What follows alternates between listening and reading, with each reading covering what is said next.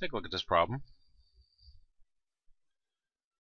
6x minus 3 plus 2x minus 8 is equal to x plus 7. Now our steps say to combine together like terms at any step. And I know right away here on the left side we can combine together some like terms. 6x plus 2x gives us 8x.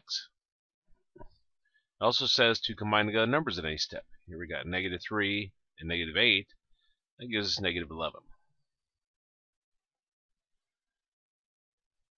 Okay. Now let's go through our steps. Step 1. First step says to get rid of parentheses. Don't have any. Second step says get rid of fractions. Don't have any. Third step. Get everything with an x on one side, numbers on the other side. So I'll take this x, move it to the left side, and I'll take this negative 11 and move it to the right side.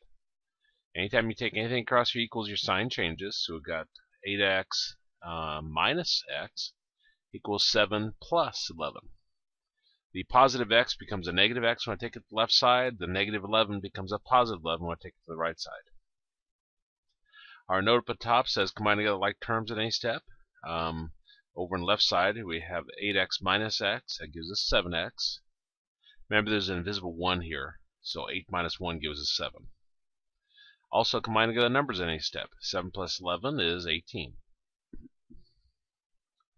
Step 4. Divide both sides by a number in front of your x. Number in front of your x is 7, so we'll divide both sides by 7. And to do that, these 7's are going to cancel. And we got x is equal to 18 sevenths. And that's our answer.